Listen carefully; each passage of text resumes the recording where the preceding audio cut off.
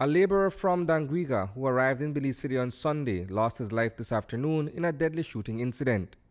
Derrick Tracy was in the vicinity of Sittee Street near the entrance of an alley when a lone gunman opened fire on him.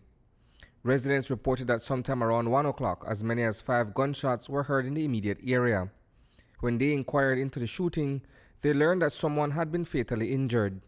That individual was later identified as a 33-year-old construction worker of a Commerce Bight address. He had been shot in the left lower chest, right arm, left wrist and right rib area. Tracey and his girlfriend, Valerie August, were visiting his sister when someone approached from the direction of Ebony Street and blindsided him with a volley of shots.